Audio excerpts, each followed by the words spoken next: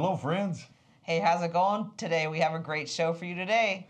What happens to your mortgage if you were to die? Yes, transferring the mortgage after you die. Guess what? The mortgage stays intact and your heirs still own the money. So that is what happens. Now, if you inherit a property, you still owe the payments on the property. So, right, yeah, if you inherit it through a trust or a will or another legal document, then you're still going to have to make the payments. That's right. And if you own a home with a mortgage, be sure you have a plan for your heirs and it's written down somewhere that they can find it. So you have enough liquid cash or whatever you need to have available to keep making the payments, not just on your mortgage, but on whatever your situation is. Nope, you better believe it.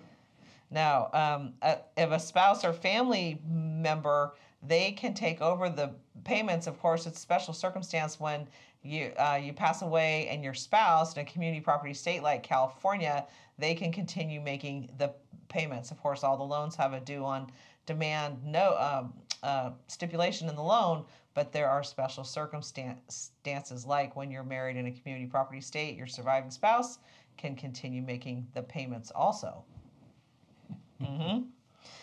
So the same is not true, though, for unmarried couples or couples living together unless there is a will or a trust that deems the unmarried partner as inheriting the property, then that person may have to move out. So be sure you have a will or a trust, definitely when you own a property.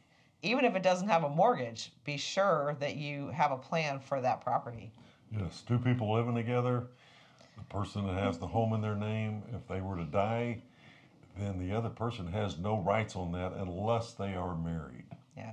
Remember, the bottom line is no one is responsible to pay that unless they signed up to up front. But then it's up to your will or your trust to deem who's going to make the payment or keep the property or sell the property, of course. That's always an option, too. You sell the property, take the proceeds, and the executor of the estate will distribute those proceeds according to your wishes. Of course, if your wishes have been written down. So we couldn't encourage you more or stronger or more, I don't know, to get a trust done. It is worth it. I'm going to run through an example here so you can see what it's going to cost. It is definitely a bargain to get a trust set up ahead of time because not only do you take care of your property, but you potentially have other things that you need to take care of, and it's all done ahead of time, and there's no surprises, and you don't end up paying all the probate fees, which I'm going to get into here. So another option on transferring your property is the transfer on death deed in certain situations. If it's not a complicated situation, you can transfer on death 1 to 4 units or a condo or a single family home on under 40 acres can be transferred upon death with a transfer of death deed. So that is also an option too. Of course, we are not accountants, we are not attorneys, we are not giving legal advice or tax advice. We're just letting you know what your options are, and you should definitely talk to your professional. Yes, it behooves you to get a trust or a will or whatever it takes to make sure that everybody knows what your wish is upon your passing. That's right. Another option is to have mortgage insurance called mortgage life insurance. This is an insurance policy to pay off your mortgage should you pass away. Now, this money goes directly to the bank. It does not go to your heirs. So if you have a mortgage life insurance policy, then it will pay off your mortgage when you die. Yes, it's usually a term life policy. So as your mortgage decreases in value, the insurance tracks it. That's right. So now if you don't have a will or a trust, it's going to fall on the executor of the estate that the court will get involved, and they still will need to keep making the payments for you while the estate gets settled. If your estate goes to probate here in California, it's going to take about 18 months to get that sorted out. So you definitely need to have some money in the bank to pay those payments on your mortgage if you end up in that situation. Yeah, depending on the complexity of the situation. I mean, some of them are very simple. They can happen like ours did in 30 days, but it could take up to 18 months if you have a very complicated estate. And the order of assignee, just because I thought this was interesting, the court will assign a personal representative if you end up in probate, and it goes surviving spouse, child, grandchild, then a parent, then a sibling.